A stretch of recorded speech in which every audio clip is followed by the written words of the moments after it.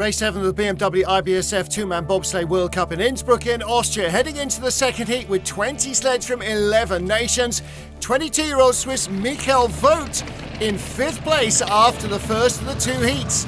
A week earlier he'd finished tied for 4th on Saturday, an unexpectedly poor 15th on Sunday, but he guaranteed himself another top 5 finish.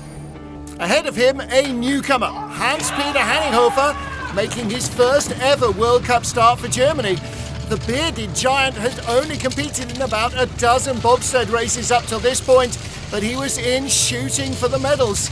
A good second heat would keep him ahead of Vogt, guaranteed at least a 4th place finish on his World Cup debut. Hanninghofer was just 200ths behind Oskars Kibermanis of Latvia after the first heat.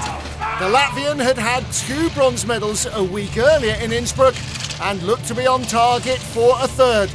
A quarter of a second up midway down the run, he didn't lose speed towards the finish line. A 3rd place at least guaranteed.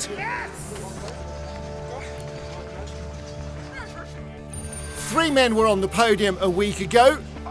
Oskars Kibermanis, Johannes Lochner and Friedrich. They were all in the top 3 on Saturday. Hansi Lochner, after a slightly disappointing top end to the track, dropped behind Kibermanis and despite the best speed, couldn't fight back. He slipped to 2nd. Kibermanis guaranteed at least a silver, Lochner at least a bronze. And then Friedrich with Alexander Schuller. They'd set a new track record in the first heat. They were chasing the start record in the second heat.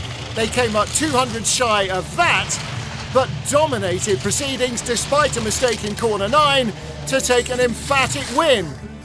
The 32nd of Friedrich's two-man career. Friedrich winning by nearly 7/10 ahead of Kibermanis and Lochner. Tight battles all the way down the order except for gold, and Friedrich leads the World Cup with one more race to go in Innsbruck.